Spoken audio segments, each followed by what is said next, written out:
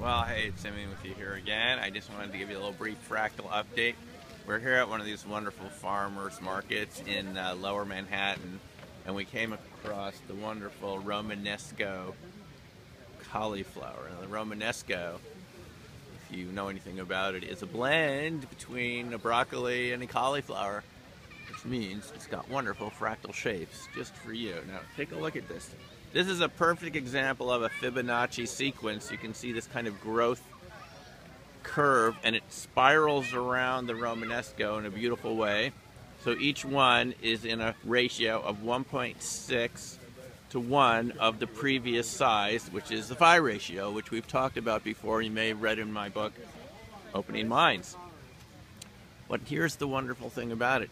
It's not just phi ratios once over.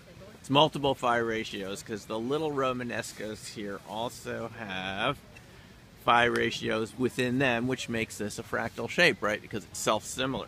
So if you look at some of these bigger sprouting buds here, they also look like a miniature version of the whole Romanesco. And then if you look on those, it's a mini version of that larger bud.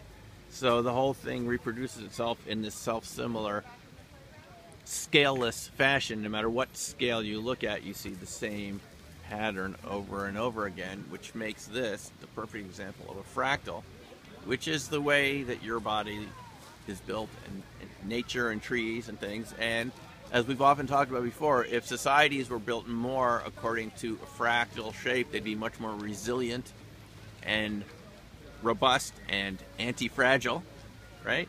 Because the system repeats itself in many ways across the same structure, which makes it a very strong and robust,